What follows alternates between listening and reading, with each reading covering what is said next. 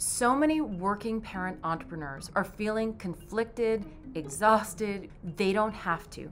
There are tools and techniques that can allow them and you to take charge and feel like you're in the driver's seat again.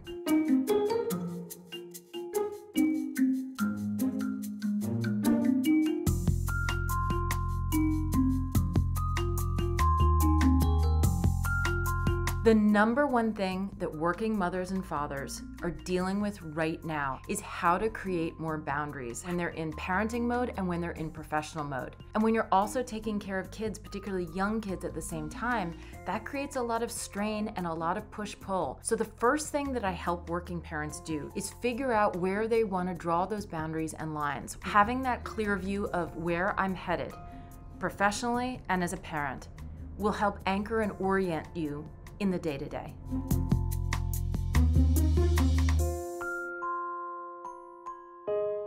So one exercise I ask a lot of working parent entrepreneurs to do with me is a calendar audit.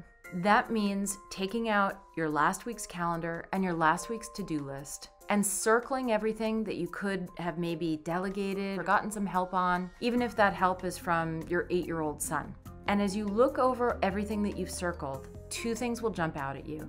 First, that there are things that you could get off your calendar and your to-do list. And second, that there are themes, that there are ways that you tend to use time. You're not going to suddenly find yourself with 25% back of your time, but you might get 3% back of your time. You might get 5% back of your time, and that's enough to be meaningful.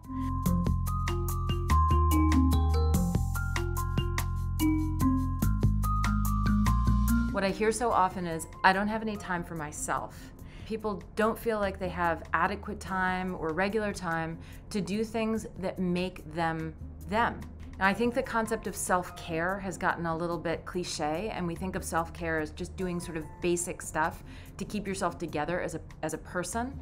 This goes beyond that. It speaks to what is actually going to allow you to show up as an enthusiastic, lively, capable, excited person on the job and also with your child. Try and find at least 15 minutes per day to just do that one thing that will allow you to reconnect with who you are and that will give you a sense of lift and energy and even of control as you go throughout the rest of your day as you're a parent and as you're a professional.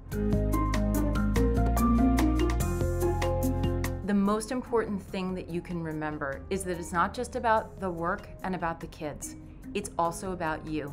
You are the only one who can do this job and parent your kids. So whatever it is, whatever activity or habit or set of practices or bits of time that you can use to build up, to keep your own battery charged, it's going to allow you to be the working parent entrepreneur that you want to be.